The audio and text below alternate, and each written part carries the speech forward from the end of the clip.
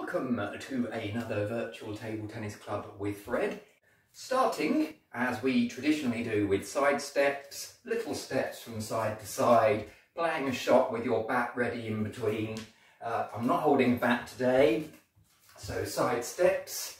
And as I introduced last week, every fourth step on the backhand side, I'm going to do a spot turn on the balls of the feet. So, one, slipped, stop the tape. And as you probably just saw, I slipped. If you're doing this in the kitchen, make sure that your floor is not wet before you start. And two, forehand, three, and on the next backhand, I'm going to do my spot turn. And there we are. Fantastic. And next, still working on sidestepping, but I'm going to introduce a little bit of forwards and backwards movement. So kick the pin out of the way. This time I'm going to do a slight zigzag and I shall be coming towards the camera. So I'm still sidestepping and it will look a bit like this. And I get really close and then I'm going to go back again. Sidestepping away, sidestepping away, sidestepping away. And that's about as much room as I have. And we're going to have a bit of keepy-uppy and I'm going to go straight into it with my normal L shape. Can I do 10 on the forehand? So 10, 9, 8, 7, 6, 5, 4, 3, 2, 1, 0.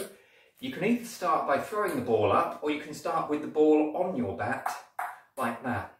I'm now going to do 10 on the backhand side. You can see the back of my hand. And I'm going to start with the ball on the bat. So 10, 9, 8, 7, 6, 5, 4, 3, 2, 1. And can we do it alternating? 10, 9, 8, 7, 6, 5, 4, 3, 2, 1.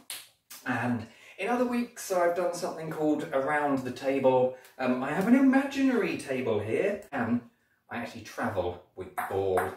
Hopefully you'll see me in a couple of seconds. And I'm back. And can I go the other way?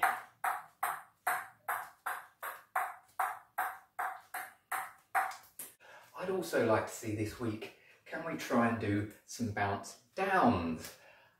A lot harder than it sounds. Knees slightly bent, and the whole focus, of course, is trying to keep the ball under control at all times. So I'm going to do not massive bounces, not tiny bounces, bounces so the ball actually comes back up to the height of my bat. And I'm going to go for 5. Let's see if I can do it.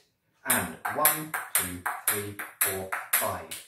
And if I can, I'm going to go for the backhand as well. 1, 2, 3, 4, 5.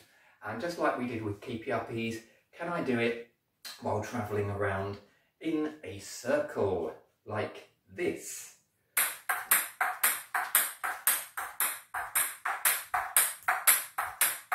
And the other way. Beautiful. If you want to make that harder, try doing it on a table. I want you to imagine somebody is about to serve the ball to you. You might be playing table tennis, badminton, anything like that. You don't really stand like this waiting. You sort of crouch down, ready. I'm going to call this in and out jumps. And it basically, you're from a standing position and then you crouch down. So in and out jumps. And let's see if we can do 10 of those, and I'm going to count backwards. So 10, 9, 8, 7, 6, 5, 4, 3, 2, 1. Good crouching position, ready to change direction, receiving serve. That applies to all sorts of racket sports, not just table tennis. Imagine you're stood well back and you need to get into the table tennis table really quickly. You're not going to take massive looping steps to get to a table tennis table. You're quite likely to take quite tiny steps. And I'm going to call this fast feet. They won't be loud either, so you won't be clomping around. You'll be on the balls of your feet and you're going to take a succession of tiny steps, a little bit like this.